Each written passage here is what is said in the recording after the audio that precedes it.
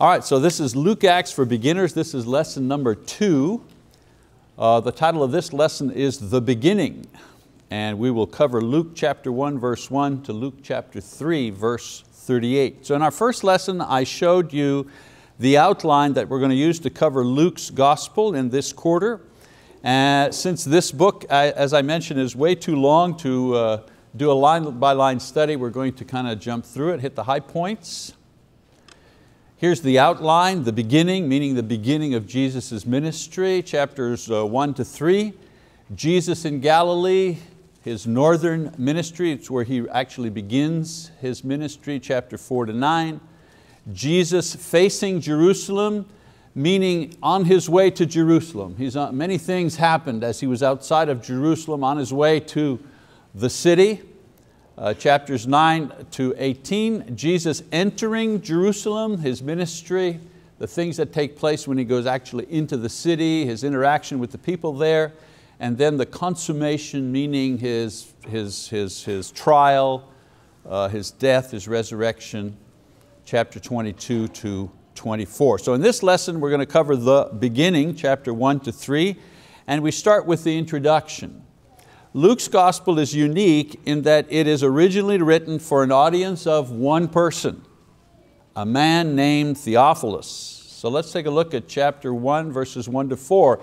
Inasmuch as many have undertaken to compile an account of the things accomplished among us, just as they were handed down to us by those who from the beginning were eyewitnesses and servants of the word, it seemed fitting for me as well, having investigated everything carefully from the beginning, to write it out for you in consecutive order, most excellent Theophilus, so that you may know the exact truth about the things you have been taught. So Luke begins by explaining why and how and to whom he has written this gospel. So he starts with the why.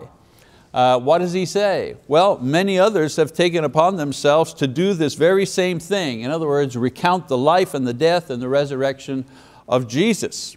Some we know were apostles, Matthew and John, and others were simply writing and commenting on the times.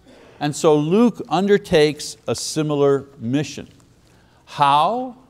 Well, he's not an eyewitness as are the apostles, but he does have access to the writings of the eyewitnesses. He has been a co-worker with an apostle, Paul, and one who was a disciple of Peter, Mark. So he had interaction with both Paul and Mark.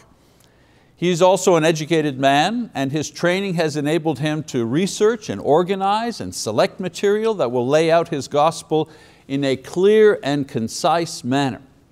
Now he doesn't say this himself, but with time, the early church acknowledged that his work was guided by the Holy Spirit and thus was added to the canon of the New Testament as an inspired gospel record. And so we have the why, the how, and the who. Theophilus. Theophilus is only mentioned here and also in Luke's other book, which is the book of Acts. Theophilus was a Gentile who was either a high official or a very wealthy person, since he is addressed with the title most excellent. So Luke's book is an attempt to provide confirming information to what this man already knew about Christianity. A lot of people think that he was eventually converted because Luke addresses him using only his name with no title in the book of Acts. Something which would have been improper had he not become a Christian. So it begins with the birth of John the Baptist. The beginning, we talk about the beginning, and the beginning is not the birth of Jesus, but the beginning of, rather the birth of John the Baptist. He stated in his introduction that his account begins with John the Baptist, who serves as both an embodiment and a bridge of everything that came before up to the birth of Christ. In other words, instead of going back and explaining everything that happened in the Old Testament, Luke simply tells the story of John the Baptist because John the Baptist embodies all of what came before. He lived under the law, the Old Testament. He was in the likeness of Elijah, one of the great Old Testament prophets, according to Jesus, Mark 9:13. He himself was a prophet. We know that, Matthew 11:9.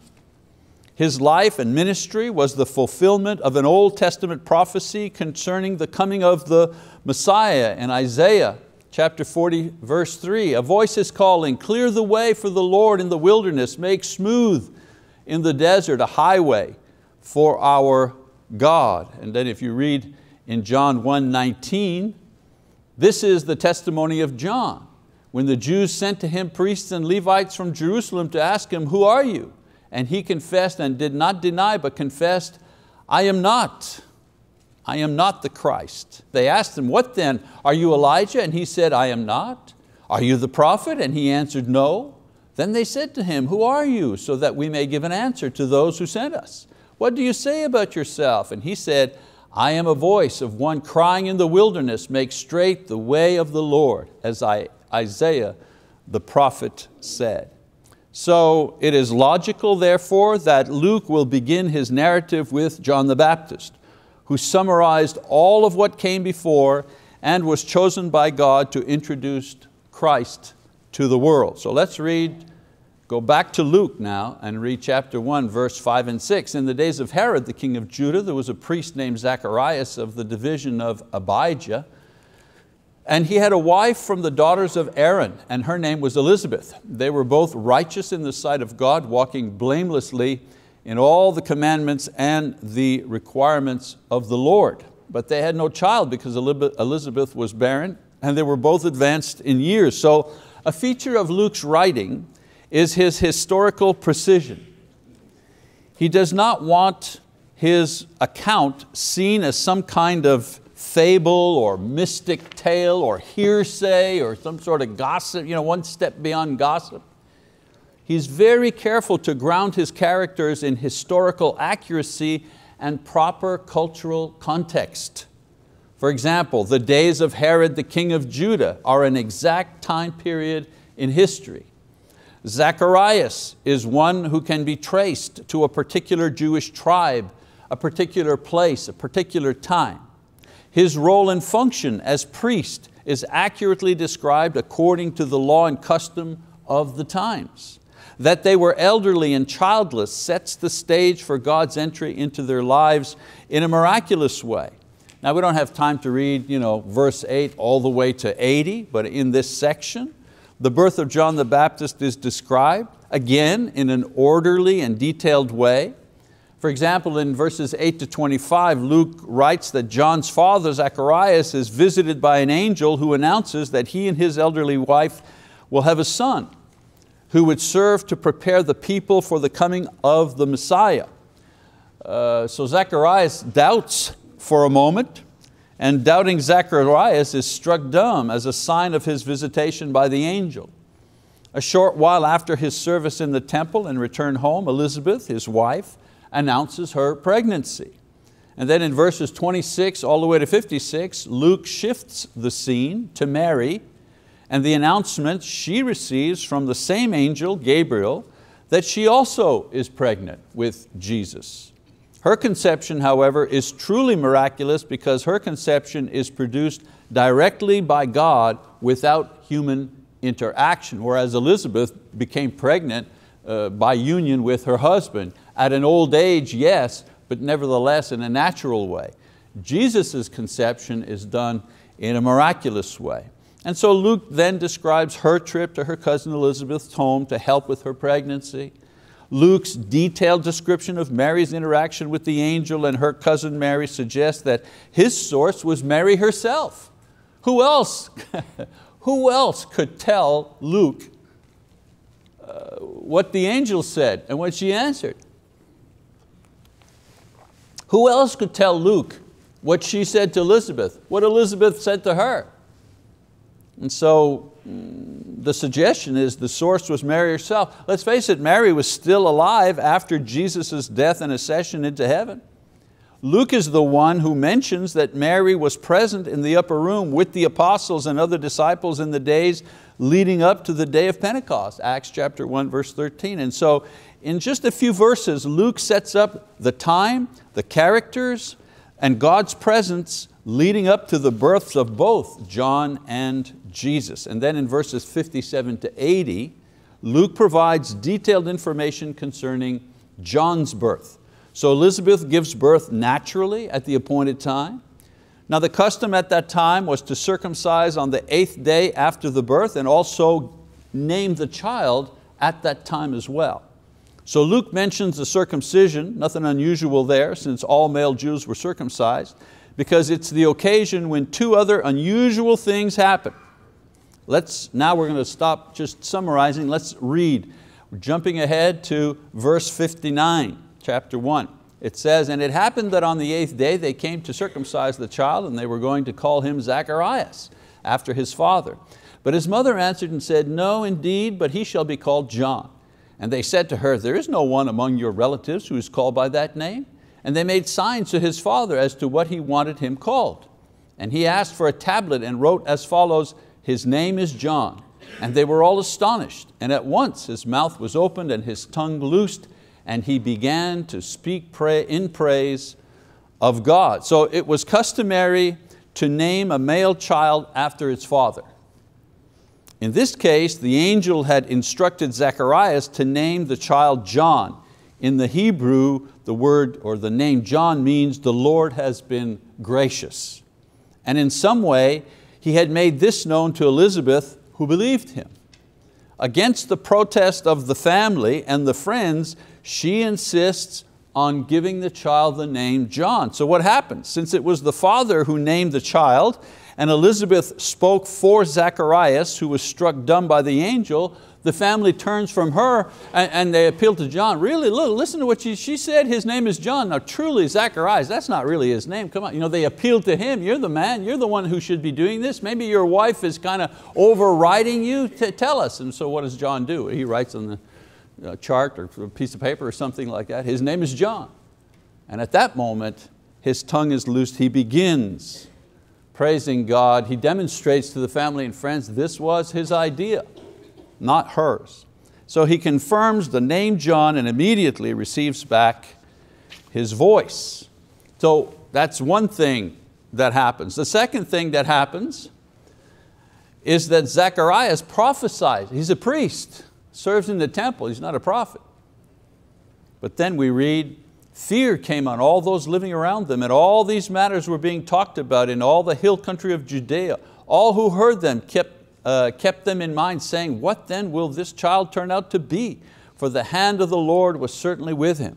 So after many months of pent-up emotion, the old priest bursts forth a psalm of praise and prophecy for God and the ministry he has given John in the future.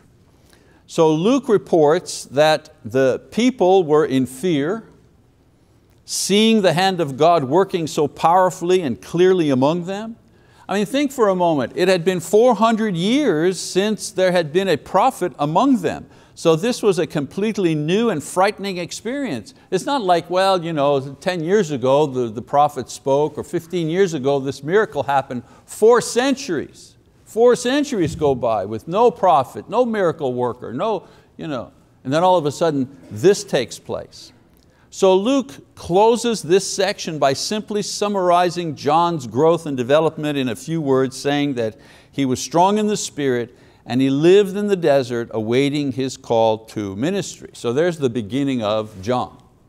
Luke now shifts his attention to the birth of Jesus. Chapter 2, verses 1 to 52. So Mark, the Gospel of Mark, Mark and John, the Gospel of John, they do not provide any information about Jesus' birth. I mean, Mark starts out, boom, Jesus is the Son of God, right from verse 1. He doesn't waste any time, gets right to the point. So they don't provide any information about Jesus' birth. Matthew details how Mary conceived miraculously and Joseph's initial reaction and subsequent acceptance after being told in a dream to go ahead and take Mary as his wife. That's what Matthew covers. Luke provides additional information that clearly fixes the historical time frame for Jesus' birth. You know, Caesar Augustus was the emperor of Rome at that time. There's a clear time frame. Quirinius was the governor of Syria. He declares a census, something that was new at that time, and then was repeated every 14 years for 2 centuries. So Luke provides this information to explain why Jesus came to be born in Bethlehem and not in Nazareth, where his parents lived. And we know that this became a kind of an issue later on when the Jewish leaders rejected Jesus, or they used this excuse to reject Jesus because they assumed he was born in the city of Nazareth, because that was where his parents were from, and not in Bethlehem, where the prophets said the Messiah would come from. We read about that in John chapter 7, 50 and 52. So Jesus' birth, like John's, is accomplished by supernatural things and religious ritual. Little comparison. John was born of aged parents, and an angel appeared to his father.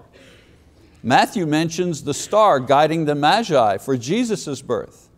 Luke describes the appearance of the angel guiding the shepherds to Jesus and the heavenly host of angels singing praises. In other words, miraculous things are taking place accompanying the birth.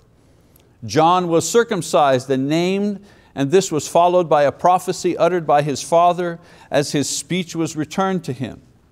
Jesus also was circumcised and named at the temple, Bethlehem not being far from Jerusalem, only about 4 miles. So he was circumcised at the temple on the 8th day. Luke adds that not 1 but 2 prophecies were made about Jesus, first by Simeon, then by Anna, about Jesus' future ministry. Whereas Zacharias clearly mentions John as the one to fulfill the role of the forerunner of the Messiah, preparing his way, the 2 prophets declared Jesus as the Messiah sent by God to save the people, even as he is only an 8-day-old baby. So let's just read a little bit of this here in Luke chapter 2, verses 26. And it had been revealed to him by the Holy Spirit that he would not see death before he had seen the Lord's Christ. This is Simeon.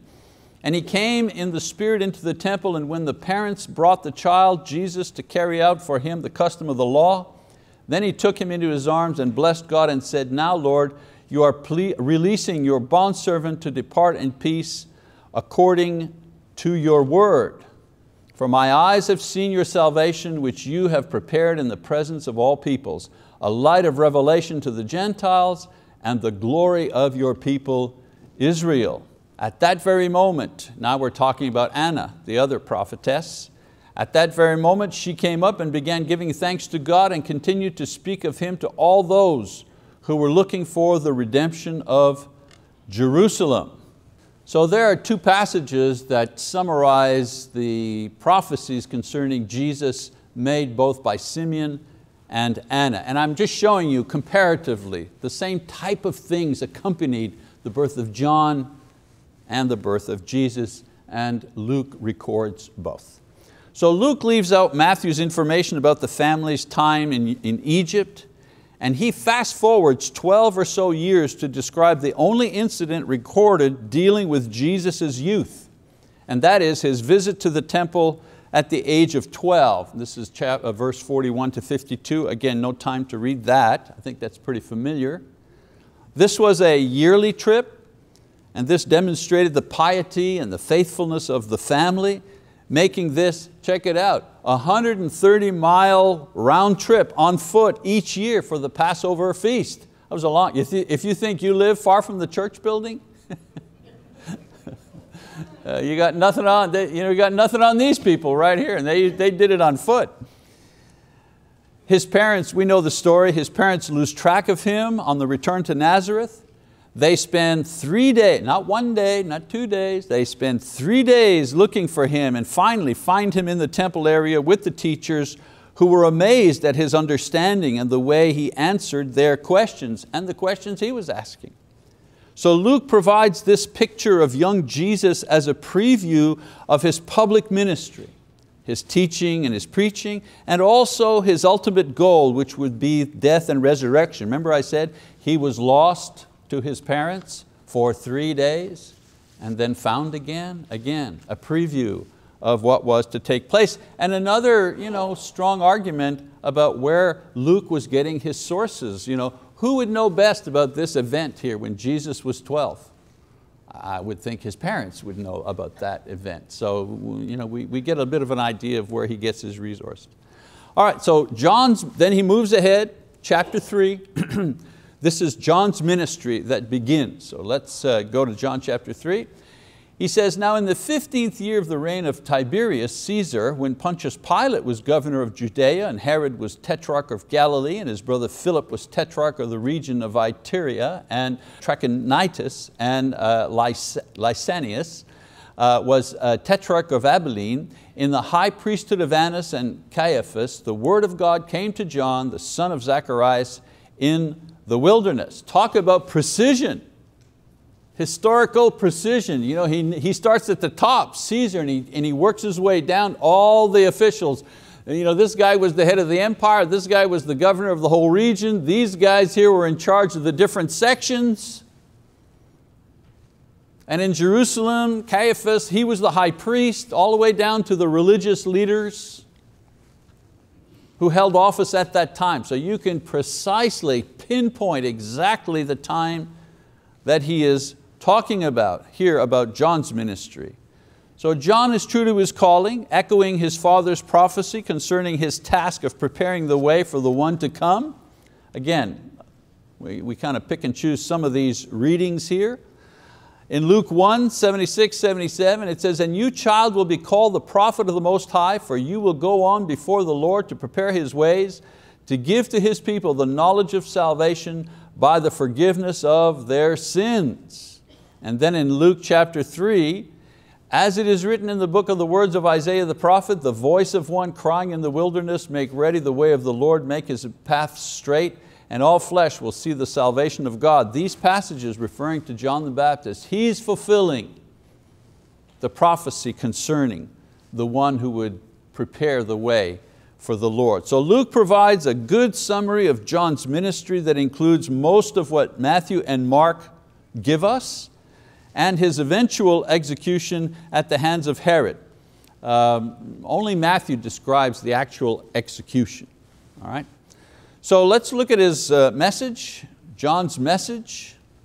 John's message at the time was for the Messiah. The Messiah was coming, the Messiah was near, and the people had to prepare by purifying themselves. Repent and be baptized. Isn't that strange? John said, repent and be baptized. Jesus comes along, what's his message? Repent and be baptized. And then the apostles come along, what's their message? Repent and be baptized. 2,000 years later, we're here in the pulpit, Marty, me, Mike, whoever, Dayton, whoever, Bud, gets to the invitation. What's the invitation? Repent and be baptized. Why is it that so many people reject the idea that you have to repent and be baptized in order to become a Christian? How many prophets and preachers need to be preaching that over how many millennia before people accept that that actually is part of the gospel? Anyways, I digress. His message was that the time for the Messiah was near, and the people had to prepare by purifying themselves, repent and be baptized. The idea of purifying oneself before coming before God, this was not a new idea. I mean, this was an old idea to the Jews. There's nothing radical here. The priests did it before ministering in the temple, Leviticus, we read about that in chapter 8. And people continually did it if they were ceremonially unclean. If they had touched a dead body or something like that, they had to purify themselves with water. Nothing new there.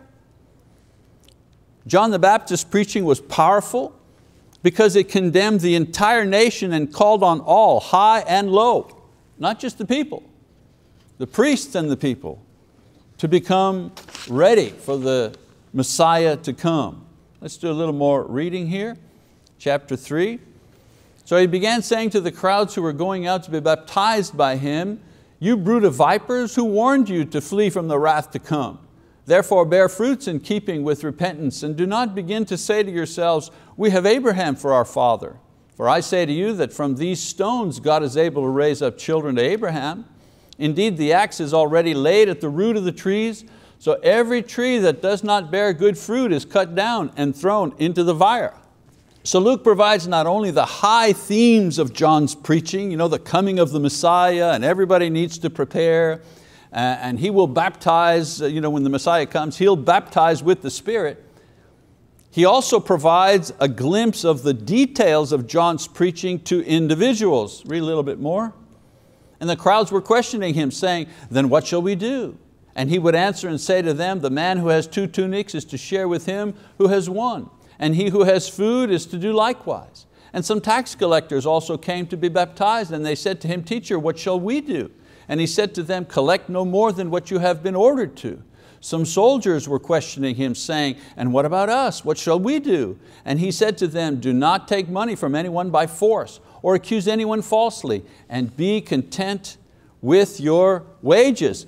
Practical preaching, practical teaching. People, yes, I believe, yes, I want to be ready, but how do I put that into practice? What does my repentance look like? Well, the repentance 2,000 years ago looks very much like the repentance today, doesn't it? If you steal, stop doing that. If you're impure sexually, stop doing that. If you're a violent person, stop doing that. If you abuse something, stop doing that. Pretty much the same. So he was there to prepare the way. And the Messiah would both bless and judge. In verse 16 and 17, Luke also describes the excitement of the people and their curiosity, whether John was himself the Messiah. So John was creating a lot of stir, if you wish, among the people. This gave him the chance to further describe and contrast each of their work. In other words, the work I'm doing and the work that the Messiah will do. He was there to prepare the way, but the Messiah would both bless, in other words, baptize with the Spirit, and judge. So let's read a little bit about that, verse 16 and 17. He says, John answered and said to them all, as for me, I baptize you with water, but one is coming who is mightier than I, and I am not fit to untie the thong of his sandals. He will baptize you with the Holy Spirit and fire.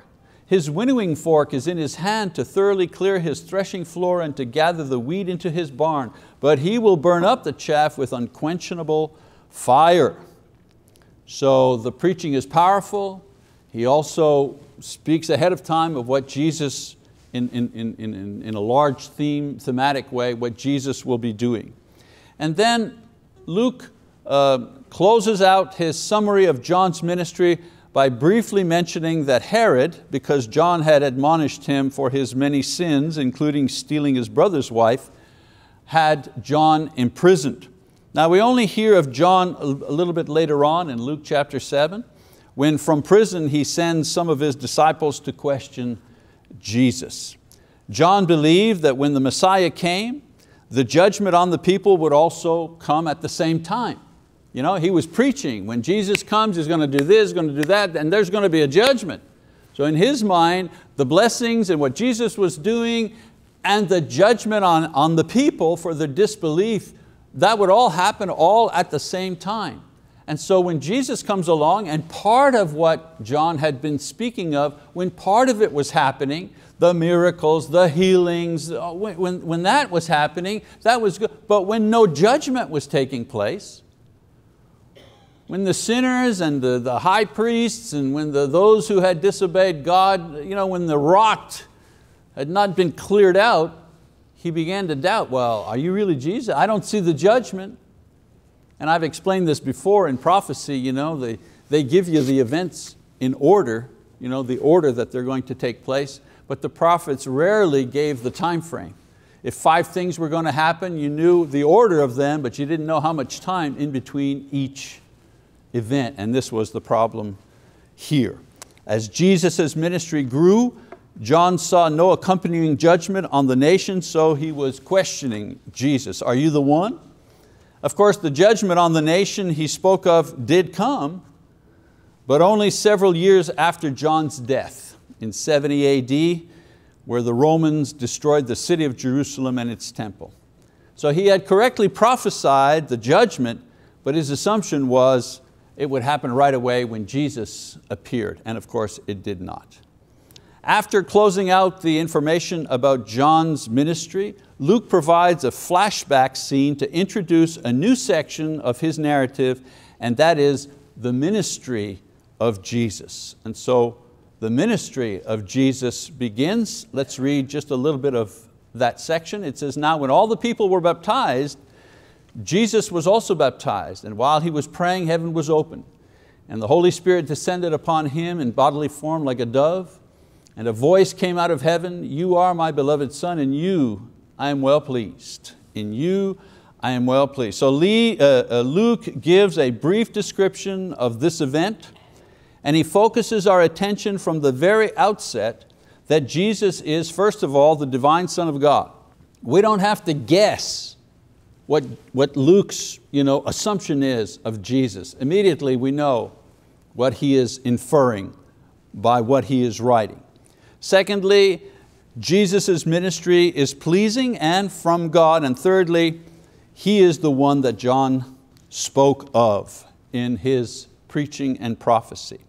So as he has done for John, Luke now establishes Jesus' ancestry, but in a more complete way, going all the way back to Adam, and not only back one generation as was the case for John. For John, we knew who his father was and what tribe he came from when he introduced John. But when Luke introduces Jesus, his genealogy goes all the way back to Adam. Okay? He also fixes Jesus' age at about 30 years, which, as is his style, gives us another historical marker to view this gospel. Okay, so there's the first section of Luke's gospel. It does not contain specific teachings by Jesus or by John for those who would be reading Luke's account. However, there are some lessons that we can draw from this preliminary information. Just a couple of lessons. And you say, boy, you sure went through that fast. Well, yeah, there's a lot of stuff in Luke. A lot of stuff in Luke.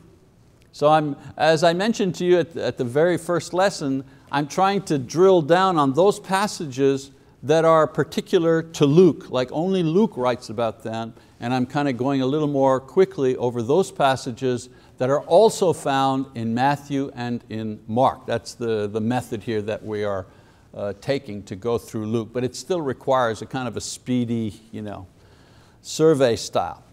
So the first section of Luke's gospel, as I say, you don't see Jesus teaching or anything like that, but it doesn't mean there are no lessons that we can draw. So lesson number one, Christianity is based in history.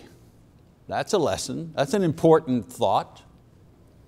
Unlike most Eastern religions, Hinduism, Buddhism, Sikhism, these type of things, and native or primitive religions, North American, Indian, or in the Caribbeans, for example, voodoo and those type of religions. Christianity has a fixed historical starting point and is populated with people for and against that can be traced throughout history. You can find the people who were against Christ and against Christianity. You can find those people in the Bible. They're named. Luke tells us who's on our side, who's on their side type of thing. So this makes it easy to attack because the times, the people, and the teachings are fixed targets that can be seen and studied and criticized. The advantage, however, is that we can also more easily study, learn, and believe people and historical facts that are permanently fixed. It's history. It's history. It's not hearsay. It's history, and that's important.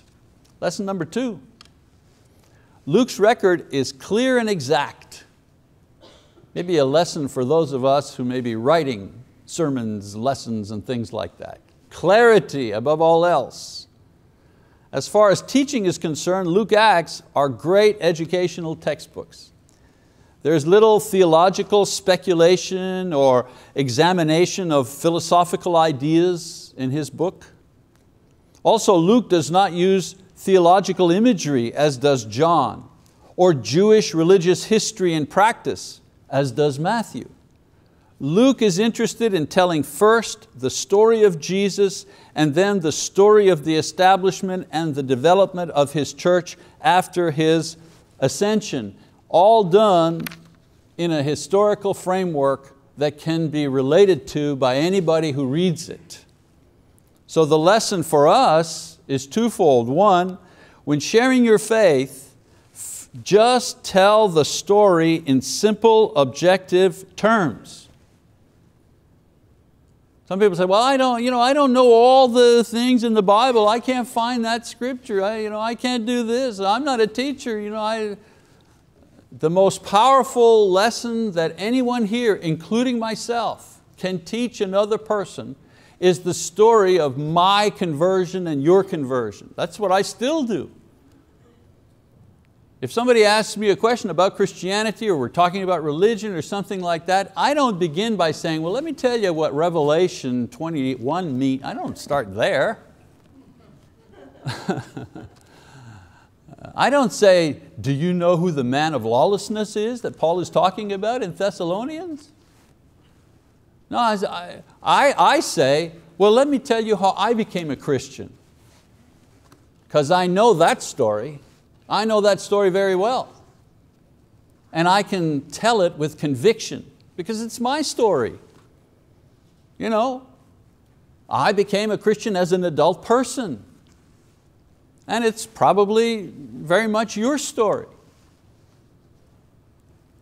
So when sharing your faith, just tell the story, your story. And then when teaching someone, begin with the simple telling of the story of Jesus, as Luke does. Don't start with don't start with the complicated things. Don't begin with, well, I know that you people don't believe in immersion baptism, so let me give you 10 reasons why baptism is by immersion. Who cares? You people, you use instruments. Now let me tell you, why you shouldn't use instruments, and maybe you'll be converted because of that. No, you've just made an enemy.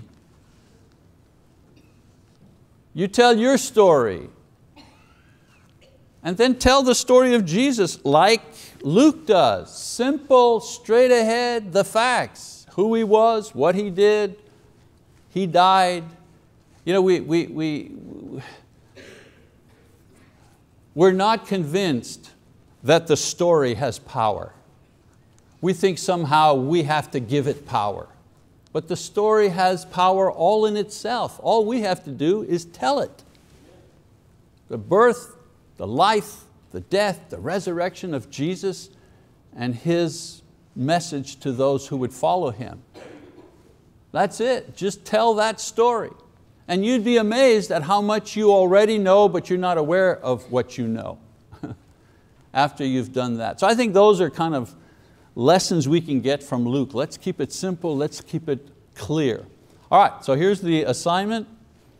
Luke chapter 4, all the way to Luke chapter 6:16. I would appreciate you reading that ahead of time so that as we do in the class here, I'll say, okay, we won't read this. Well, I have confidence that you've read it, so you know what I'm talking about when I'm summarizing the information. All right, thank you very much for your attention.